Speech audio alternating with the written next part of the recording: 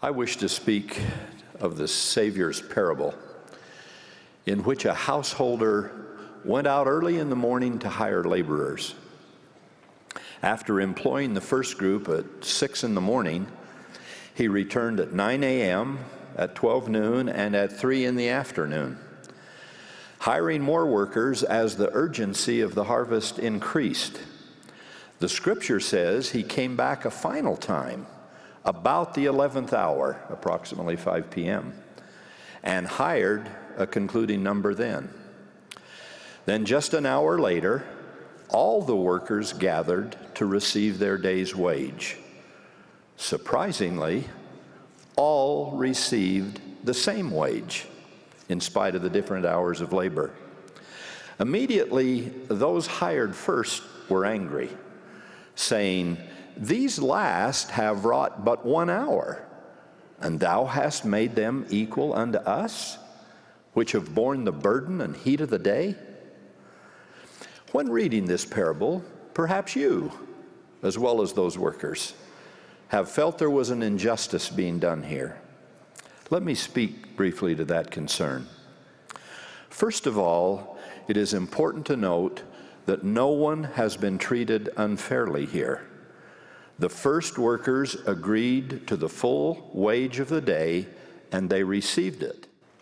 This parable, like all parables, is not really about laborers or wages, any more than the others are about sheep and goats. This is a story about God's goodness, His patience and forgiveness, and the atonement of the Lord Jesus Christ. It is a story about generosity and compassion. It is a story about grace. It underscores the thought I heard many years ago that surely the thing God enjoys most about being God is the thrill of being merciful, especially to those who don't expect it, and especially feel they don't deserve it.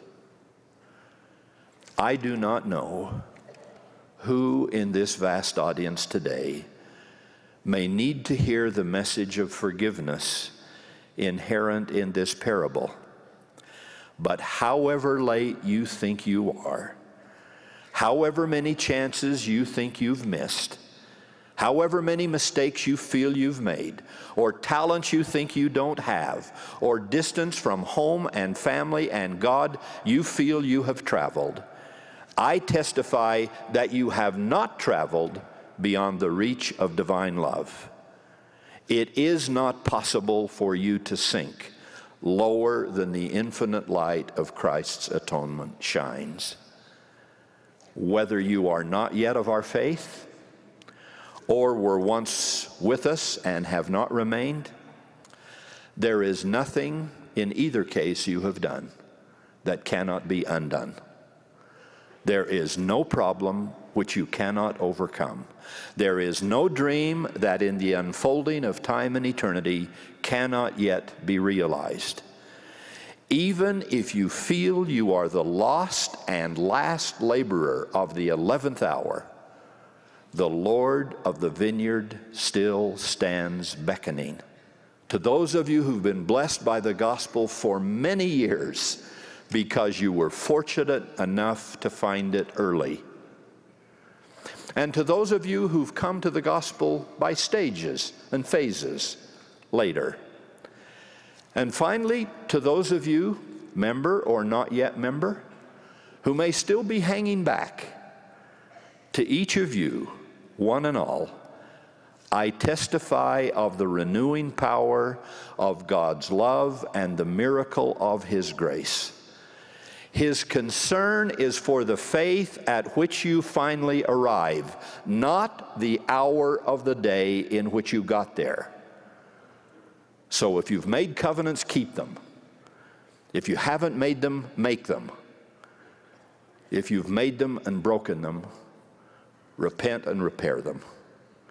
It is never too late, so long as the master of the vineyard says there is time. Please listen to the prompting of the Holy Spirit telling you right now, this very moment, that you should accept the atoning gift of the Lord Jesus Christ and enjoy the fellowship of his labor. Don't delay. It's getting late. In the name of Jesus Christ, amen.